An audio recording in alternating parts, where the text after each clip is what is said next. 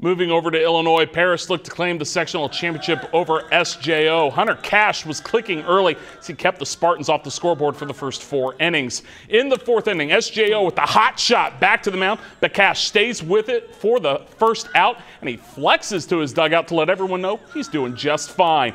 But Paris runs into a buzzsaw of offense in the 5th inning as the Spartans hang on 4 runs on the Tigers, and Paris was unable to bounce back from that as they fall by a final of 5-1.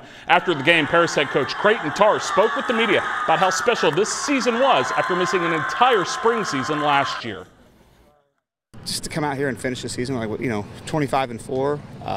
The way we had to win our conference championship with a couple weeks there, having played perfect ball, and then to win the regional at home, to go over there in Maroa, we just kind of ran out of gas. We played pretty special baseball for a long time, but I'm awfully proud of my kids. Love them.